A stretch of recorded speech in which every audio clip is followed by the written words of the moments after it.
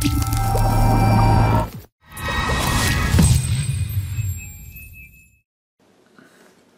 you doing, Duff here? And as you can see, I have my Ninebot sitting here in front of me. My Miller Lite. It's good. My intentions today are to do two things. Replace my beat up, bloody, duct tape, cracked side pads with nice new black ones that I actually ordered from Ian over at Speedy Feet. I'm going to put those on. And then the other thing I want to do is take some of this black diamond grip tape and put it on my pedals to give me better grip and hopefully keep me from falling back during tilt back. So let's do the easy thing first, which is the side pads. First thing you have to do is pop the LED rings out. Actually, you can usually get the top part out with your hands.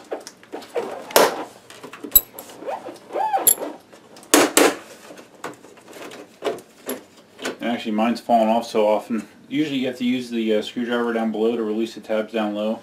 But mine's fallen, my LED ring has popped off so many times I don't even need to do that for my various crashes. There's two screws up here.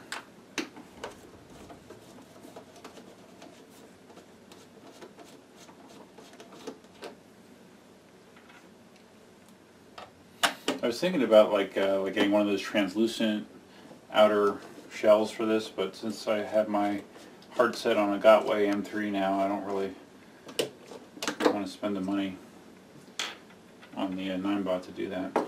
Okay, so the two screws are out. Just kind of lift up.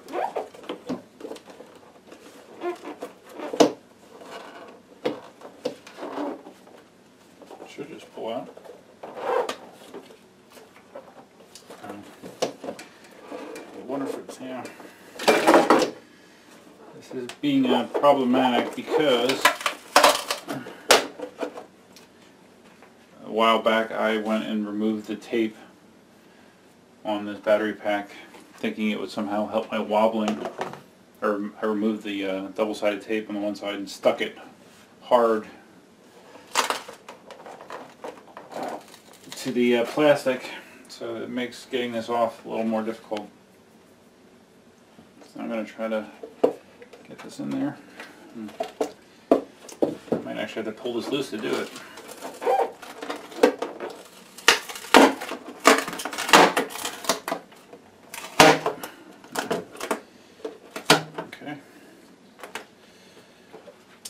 Alright, so you can see there's two little tabs here at the bottom. You kind of put those in first and get those in place.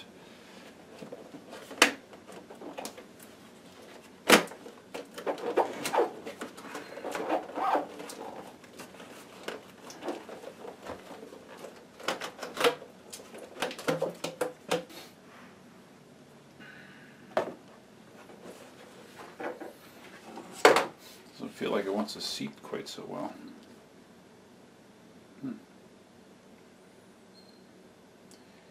Well,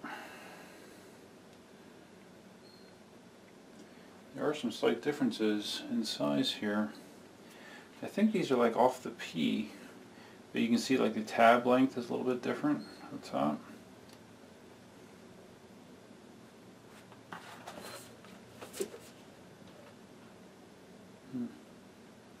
Tab length at the bottom is different as well.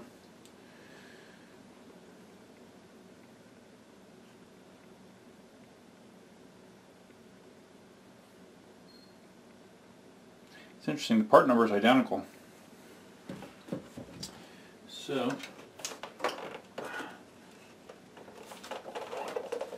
I just might have to do some finagling here, so let me do some finagling. Alright, I've had to kind of use the threads in the screw to pull it down. It definitely feels bigger than the old one.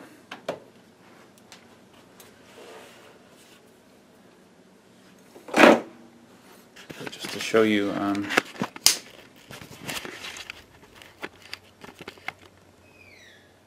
okay, I do have that screwed down tight. So hopefully the ring still fits back on. Let's see.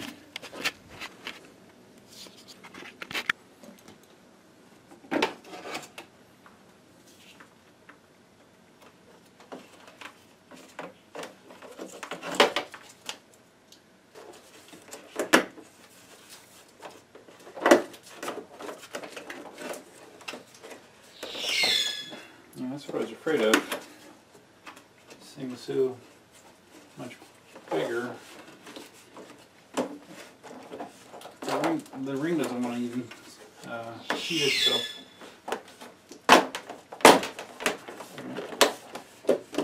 Little muscle, got it in there.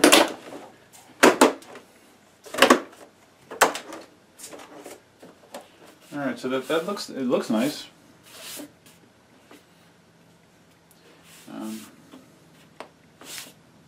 Yeah, it looks nice. Just a little tighter with the clearance. So I'm going to flip it over to the other side. This side's a little tighter. It seems like I usually, when I lose the LED ring, it's usually on the battery side for whatever reason.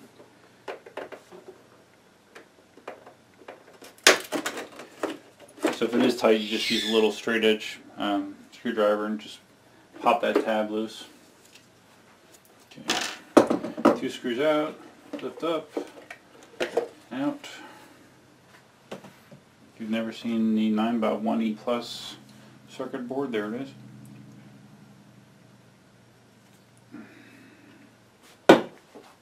Alright. Just trying to get this black one in.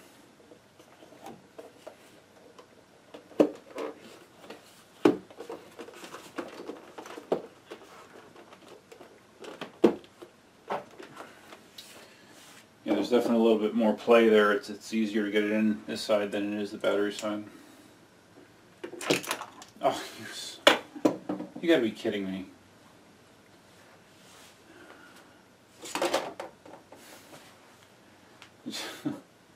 The screw slipped off the side and I dropped inside.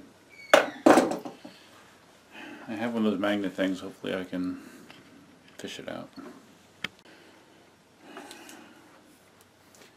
Hopefully I can get lucky here. In most things like this, I do not get lucky.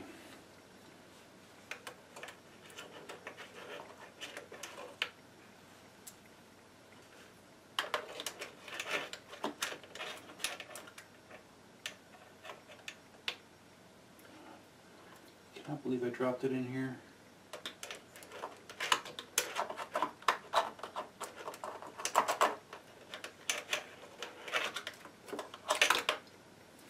Need a flashlight.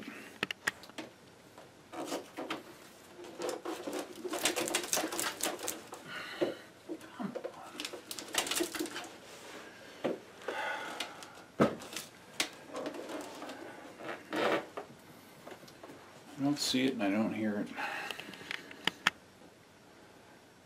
Okay, I took the light ring off the other side and just like jammed through here and knocked it out, luckily. So there's a tip. Be very careful when you put these in that it doesn't drop in the hole where all the wires go.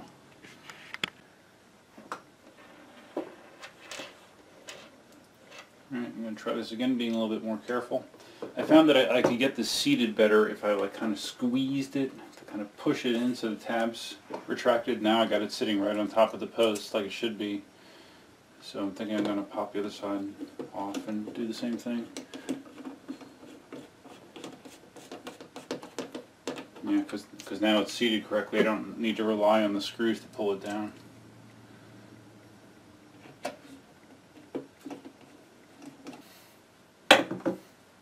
Does look nice. Alright, so I'm going to just put this ring back on and then redo the other side, and then I'll come back for grip tape stuff.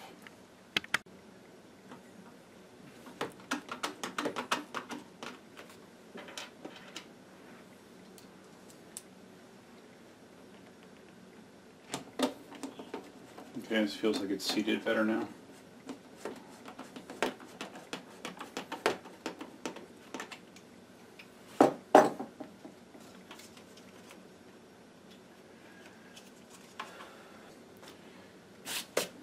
Okay, new pads on.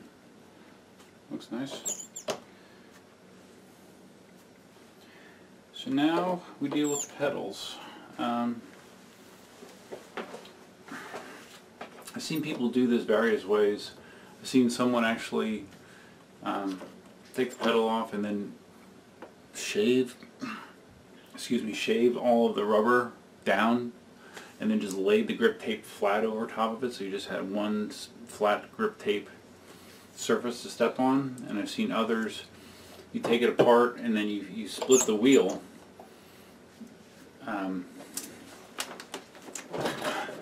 You take this top piece off and then they traced around all of these openings, so the grip tape goes around these rubber pieces. And I'm not 100% sure how I want to do it yet, but the first thing you have to do is take the actual pedal off, so let's do that. Which is, there's a screw in there. Not sure what size it is, so let me try a few. Okay, according to my channel locks, this is a 2.5 Allen wrench they have. Take this little set screw out, and then there's a pin in the center that has to come out.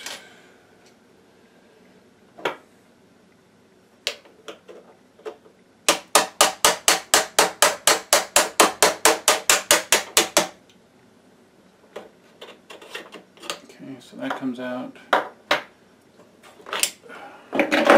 And then there's two little plastic washers on either side that you're going to need when you put it back together. Like that. One on each side. So there you see the bare wheel, or the bare pedal. And then there's six more screws to come out to get this top plate out. So I need to decide what I want to do.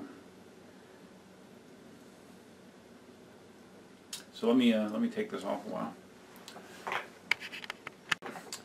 These screws are taking the same 2.5 Allen wrench as well.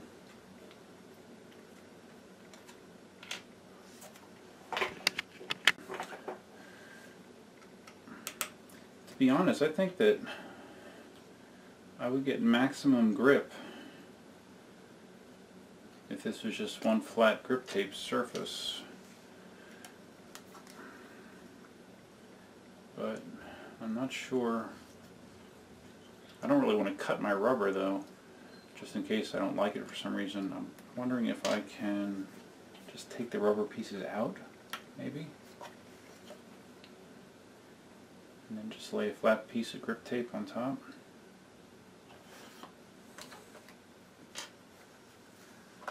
Alright, so I got my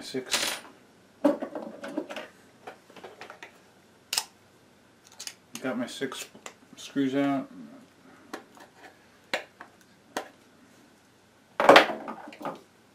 Trying to pop this out.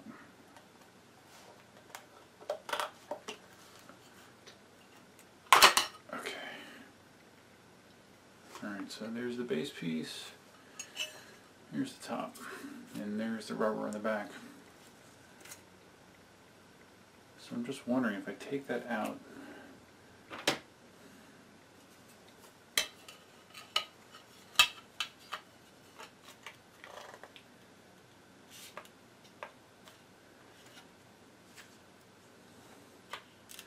I'm wondering if I just take it out and just put this piece back on.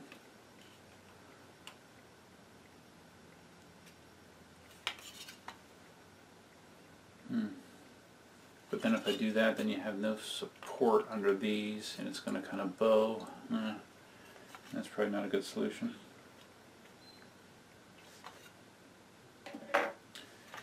Okay.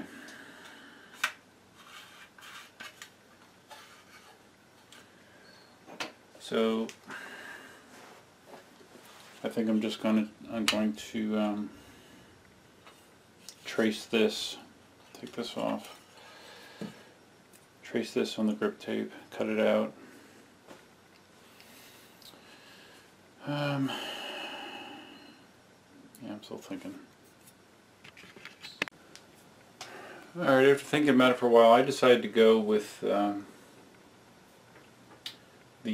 one technique I saw where you actually cut the rubber. I'm cutting the rubber flush or even slightly below the metal level, and then I'm just going to put a solid piece of grip tape on top of it. So I'm using a combination of utility knife and an X-Acto knife.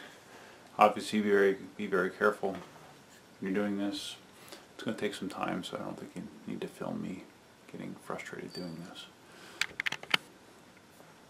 Alright, after struggling with an X-Acto knife and utility knife, I found the best way to do this is if you can get your hands on just a raw razor blade and very carefully just slide it along the surface.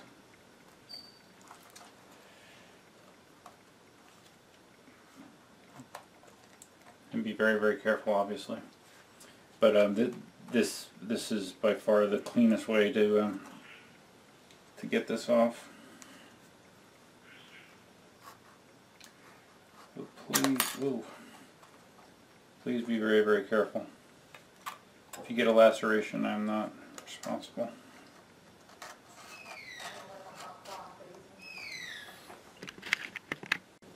Okay, just to show you the difference using the razor blade. This is the side that I trimmed with a razor blade. This is the side I hacked with the other stuff.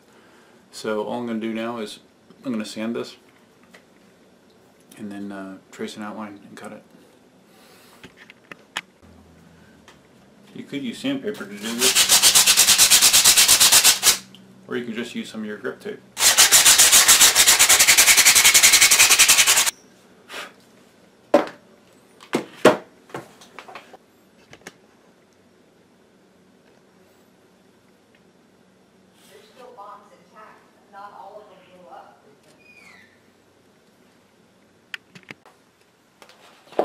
Okay, I'm cutting this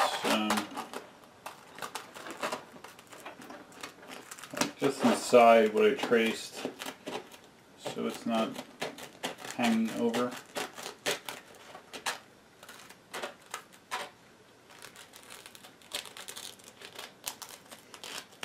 Yeah, I don't want to have extra hanging over the edge, so I'm going to cut it just a fraction smaller.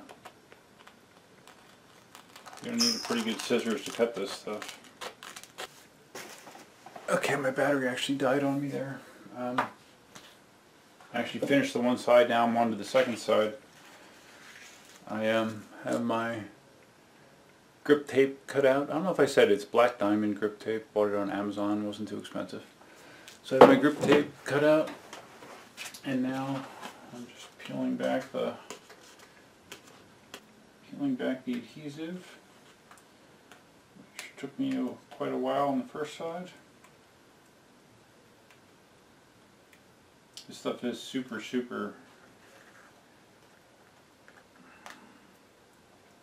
grippy, so I don't know how I would fall off with this stuff on. Okay, pulled it off. So now we're just going to line it up carefully.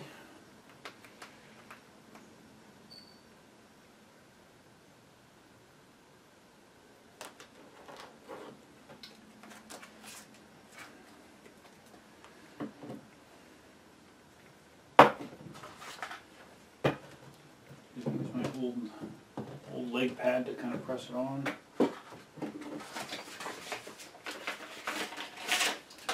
It feels super sticky though. I don't think it's going anywhere. Using this the razor blade is definitely the way to go though. If you're going to cut these rubber grips off, it's so much easier.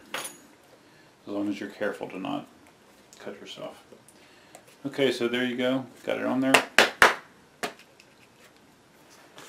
Nice and grippy. So now I just need to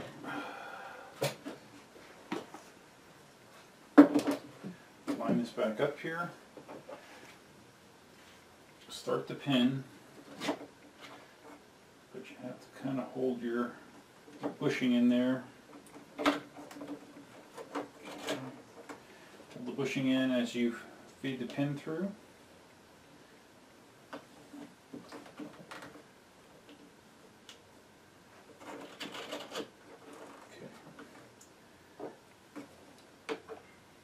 Push that in a little bit so it's not sticking out at all.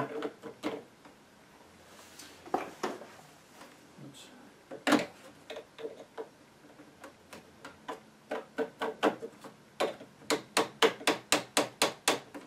Okay. And then I just need to reinstall the set screw here.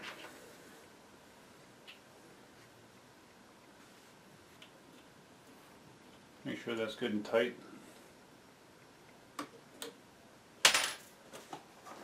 Okay, so there you go. You got the nice new black knee pads on. Got the nice grip tape on either side. Feels good. I'll take it out for a test drive in a little bit. And I think the final thing I'm going to do here is I'm going to actually remove this beat up, shitty looking padding, since I'm sure I'll still fall once in a while, but not nearly as much. So I'm going to try to take this off and use some Goo Gone to get the residue off, and I'll just come back quickly so you can get a look at that. Taking off this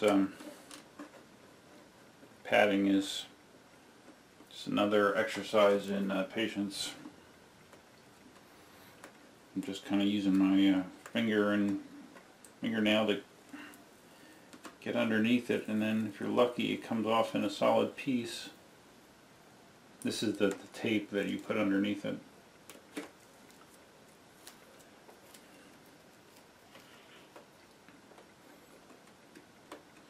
So,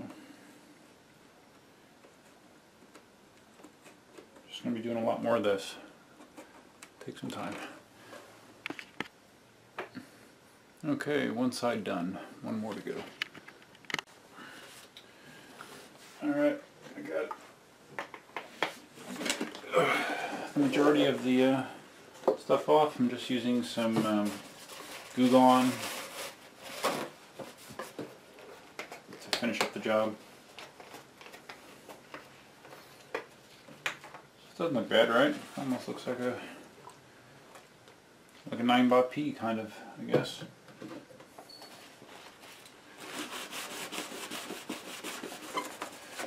I have to tell you, I never thought when I first started that I would get to a point where I thought that I would be pretty solid enough to take the pads off.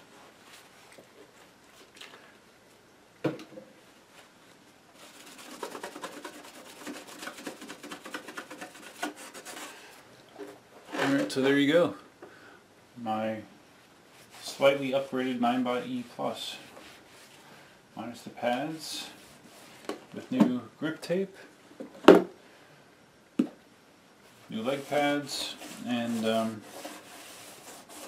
before it gets too dark I'll take it out and just see how it all feels and give a slight report. But yeah, that's it. Those are my upgrades. Probably the first and last upgrades I'll be doing to this box, but looks good. So I'll be back.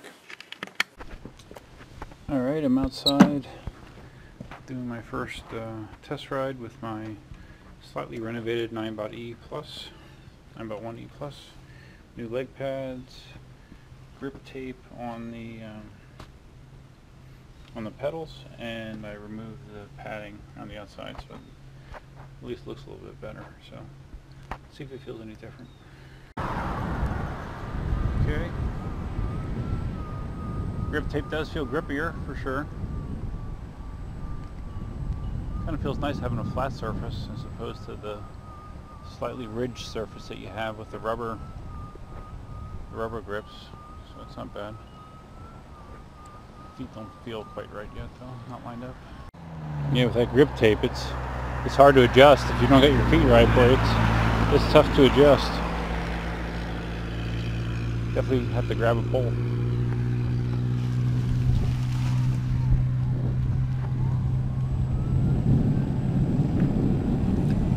But my feet do feel pretty locked in there, so I guess that's good.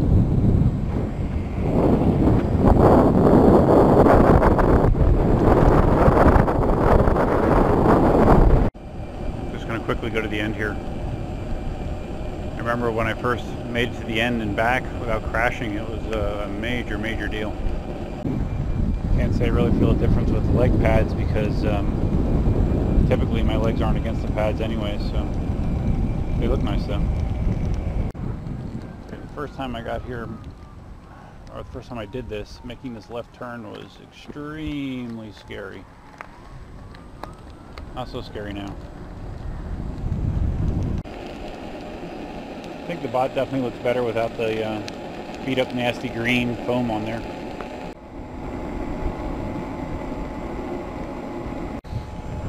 Yeah, my feet really feel locked into the bot for sure.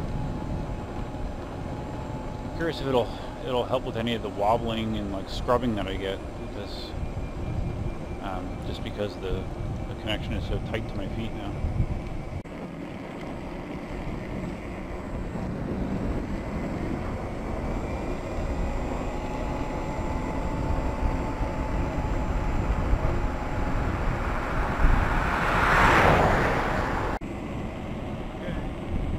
It was a very quick test. We're home.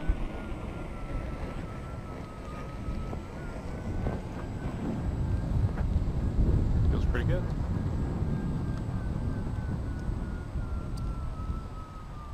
I'll have to put some more mileage on it tomorrow to see for sure. But yeah, that feels pretty good. I would call all those upgrades successful as of now. So that's it. Thanks for watching. And until next time, Duffman out.